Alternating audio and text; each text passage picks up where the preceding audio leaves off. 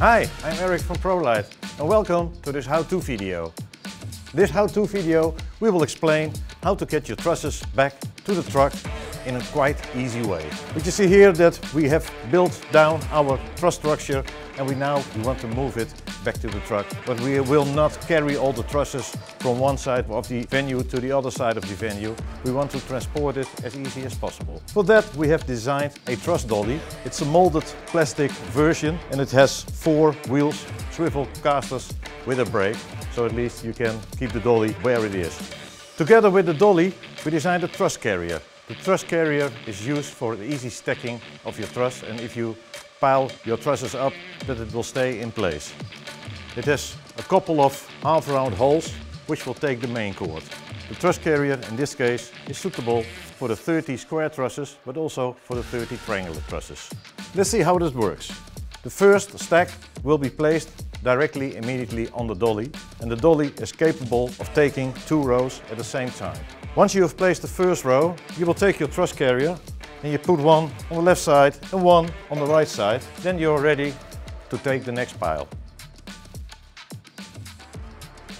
Second row is on, you repeat it one more time. It's actually quite easy stacking. I have my 2 meters in place now, but I'm not only having 2 meter sections, I also have 1 meter sections. So for that I will place some extra carriers, here and here. Now I will be able to put a 1 meter section here and 1 meter section over here. I'll do the same thing on the back side.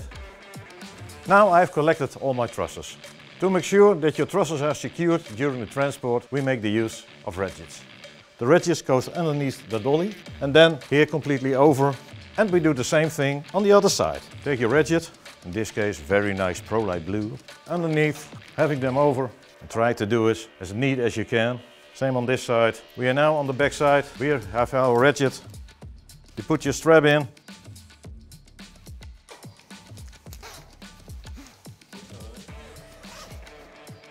With the straps having placed on the truss is all secured and we are ready for transportation. But don't forget to put the brakes off. Having done that, you're completely ready for transportation and it's quite easy to roll the whole stack of truss to your truck. I'm Eric.